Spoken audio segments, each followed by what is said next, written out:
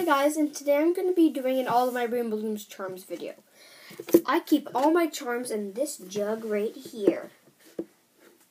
When they're all in, they're about halfway full. So without further ado, let's get started. These first charms I'm going to show you are my design. They're my baby rattlesnakes. I will be putting a tutorial up for them very soon. They're super cute. Okay, and now we're on to the next charm. This one's my Flappy Bird. He's really cute and easy to make. He took me about 5 minutes. He's not my design. Pretty much all of these aren't my design except for my snakes.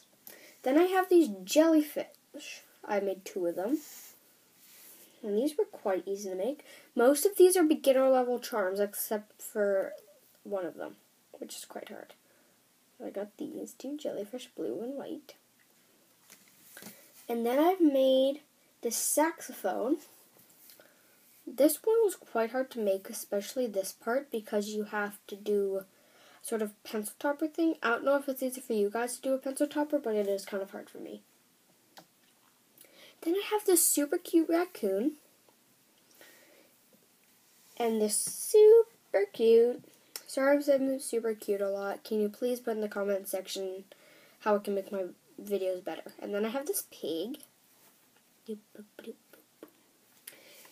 And then this is probably one of my easiest charms actually to make. And this is a Chinese dragon. Then I have Jake from Adventure Time. He sort of failed. But, yeah, so here he is. Then I have this mustache charm. This was a super easy charm. Then I have this other snake that I didn't show you with my other ones because it sort of failed. I like to experiment, and this was when I was just coming up with the design. It was supposed to be an albino, use single bands, sort of failed. Or a snake skin. And then I have this zebra. He's quite big and super cute. He actually stands on his own. I have an endured zebra. Now I have this lightsaber. So this one's like Jabba the Hutt's lightsaber. If I'm getting it wrong, please leave in the comment section which one it is. So yeah, kind of failed. Don't have a great history with lightsabers. Then I have these gold, iron, and diamond pickaxes. So I can find the other 2.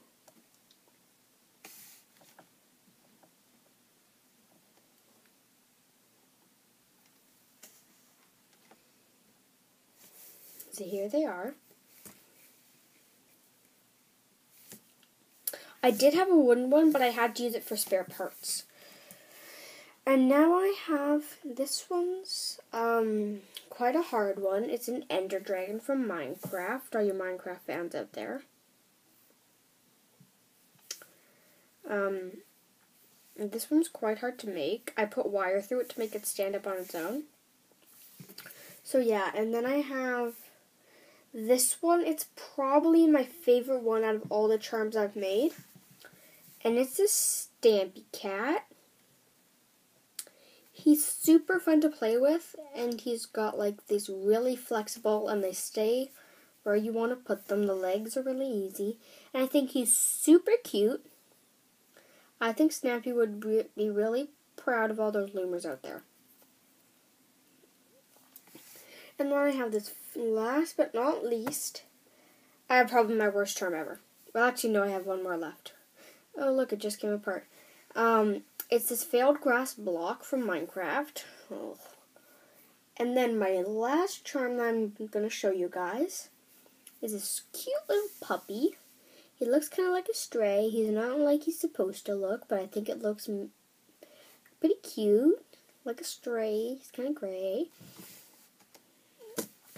And that's all my Rainbow Loom charms. So thanks for watching, and please give this video a big thumbs up. And bye!